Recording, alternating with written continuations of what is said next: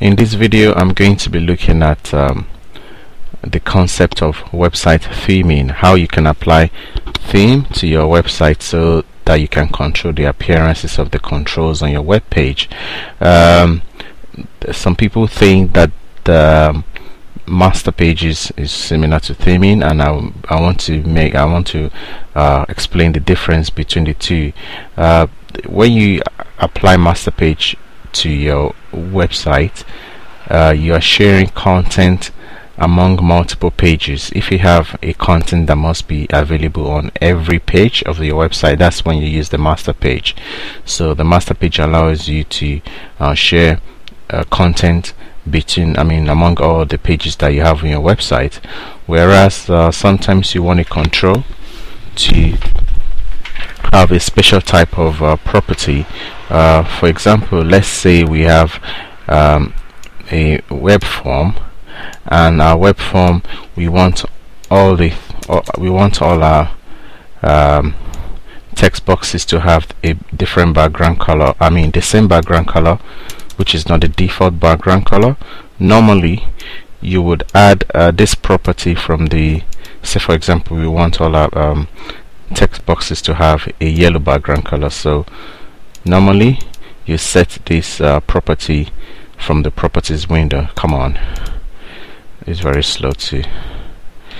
Right, text box 1, and you go to the back color and you set the back color to yellow or whatever color you decide, and so on and so forth. So this is the way you will have to do it for all the controls that you have. An easier way to do it is to enable theme. If you enable the theme on your website, then all the controls that you've state in the theme we automatically pick the colors that you have. Let me show you how that works. So let me make it 4. So what I'm going to do is, if I show you, let's run the application. Well, it's just as simple, there's no code or anything.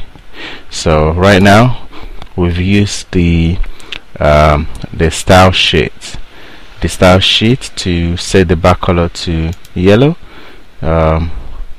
So that because we've used the appearance element here, which sets the back color to yellow here. So it will be a tedious job to have the same back color equals to yellow to every control, because what happens is our codes become larger, and the performance of our web page becomes slower. So the way to do it is to, as you can see, there's a special folder apart from this app_data folder. I'm not sure if I've told you what this app_data folder is. That's what holds our database. In the beginning 20 videos, I told you we created a news database.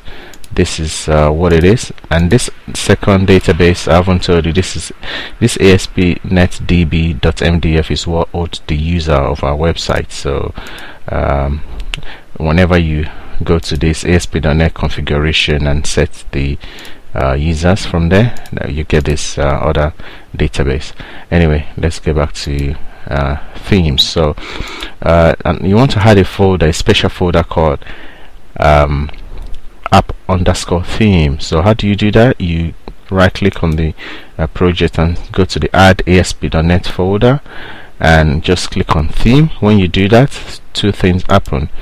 We get this app_theme added, and then another folder, and this folder is the folder that we need to create a theme. So let's create this theme and call it default theme. That's the name of this theme.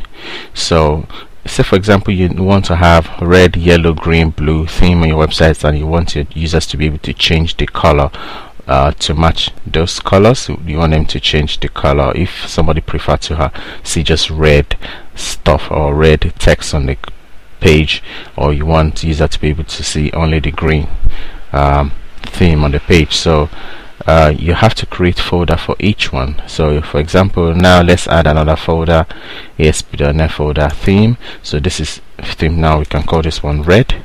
So let's add another one and call it blue. So now we have 3 themes for our website, and let's use this default, and let's add a skin file. Add a new item. You get this pop-up, and you can add a skin file. A skin file enables you to modify the properties of an ASP.NET control. For example, if I have add a skin file to this theme and I call it controls, so this is the skin files I'm going to use to modify all the controls properties. So if I had it, it's going to open. It gives you a little bit of information on how to use your ASP.NET control, but I'm going to tell you the basics. So now let's add ASP text box like we have on our page. We want to change the let's give it an ID.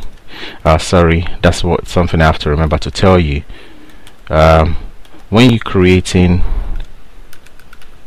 controls property inside the skin file, you must never specify an ID. Never specify an ID. If you specify an ID, you're gonna get an error. So ASP text box run at equals to server. Back color, I want to set the back color to yellow, remember? So that's the next thing that we have to do now. Back color equals to yellow.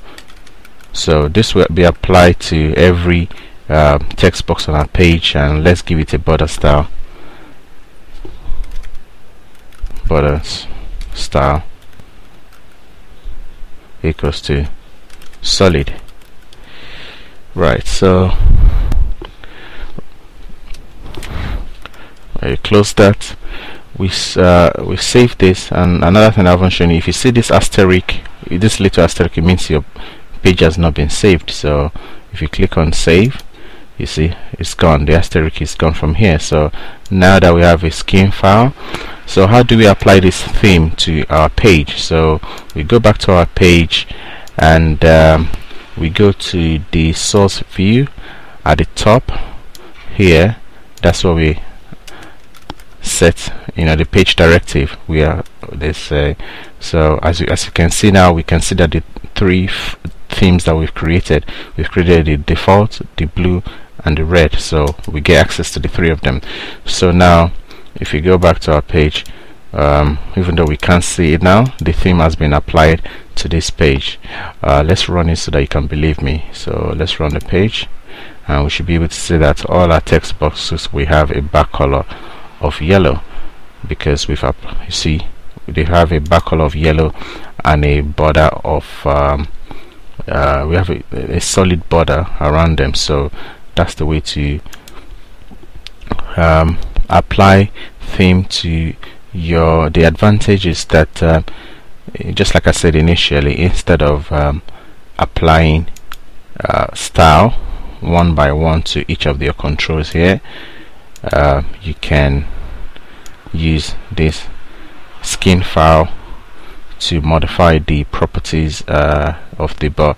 You have to realize that you can only modify the appearance property of the control inside the skin file.